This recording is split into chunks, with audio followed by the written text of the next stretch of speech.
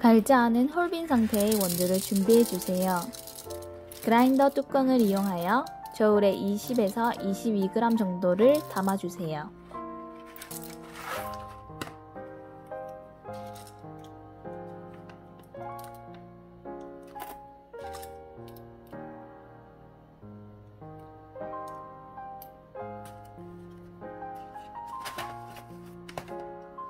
뚜껑에 있는 원두를 그라인더 본체에 붓고 뚜껑과 결합시켜주세요.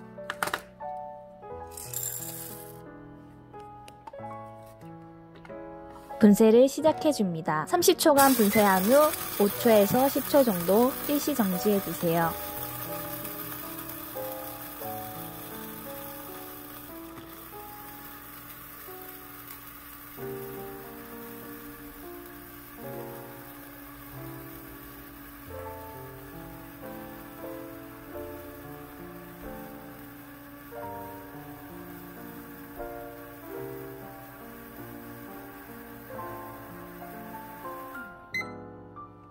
(30초) 단위씩 휴식 타임을 가져주면 모터 가열을 방지해줘서 그라인더를 오래오래 쓸 수 있답니다.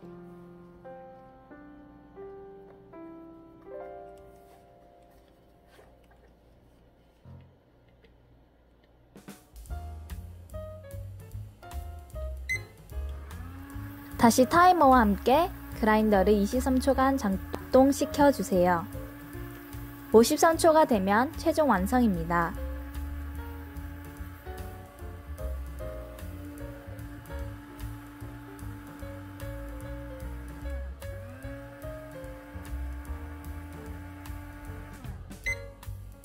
정전기로 인하여 뚜껑에 붙은 커피가루가 떨어질 수 있도록 살짝만 두드려 주세요.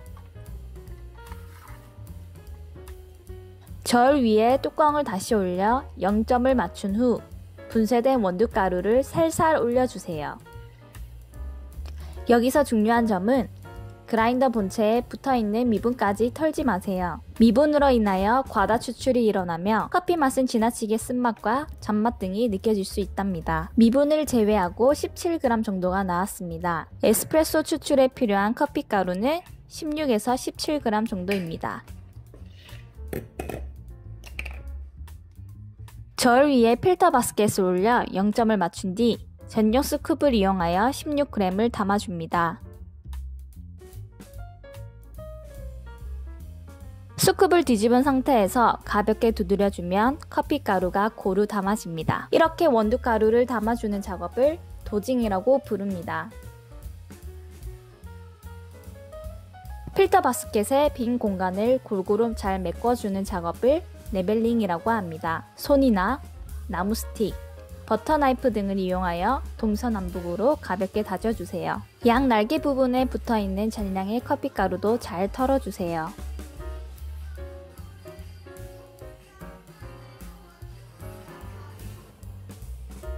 전용 스쿱 위에 양손을 포개어 수평을 유지한 채 힘껏 눌러주세요. 이렇게 커피가루에 압력을 가해주는 작업을 탬핑이라고 부릅니다.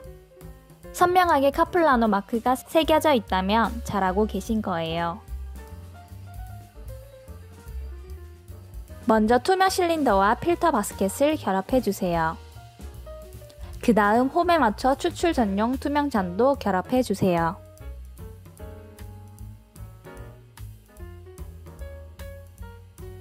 전기포트에 끓인 물을 60ml 선까지 부어주세요.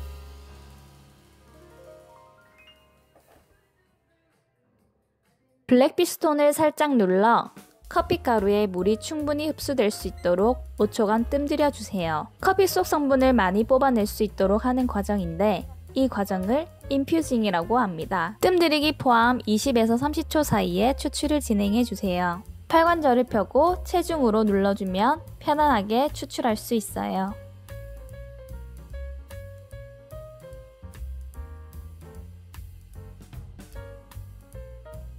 저는 25초 정도 추출을 끝냈습니다. 황급빛 크레마 거품이 풍성한 완벽한 에스프레소가 완성되었습니다. 흔들어도 풍성하게 자리 잡고 있는 크레마를 보고 있으면 기분이 너무 좋아요.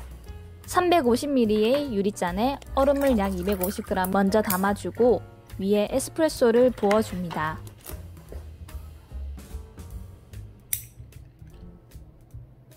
남부럽지 않게 집에서도 카페 메뉴를 즐길 수 있답니다.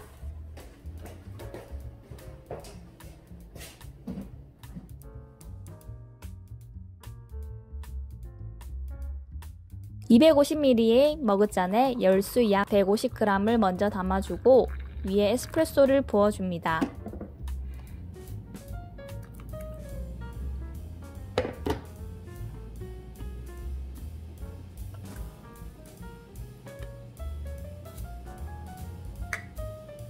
비가 오는 날이나 선선한 날씨에 마시기 좋은 따뜻한 아메리카노가 완성되었습니다. 여러분은 아이스와 핫 아메리카노 중 어떤 것을 더 선호하시나요? 선호하는 메뉴를 직접 만들어서 즐겨보세요.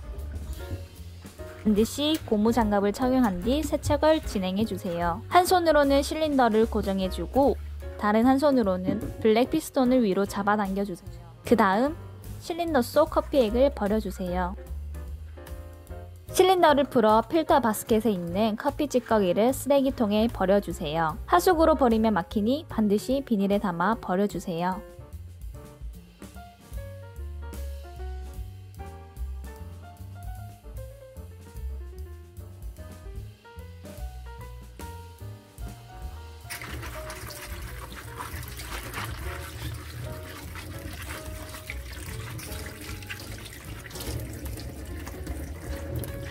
부품마다 깨끗이 청소해주고 자연 건조해주면 됩니다.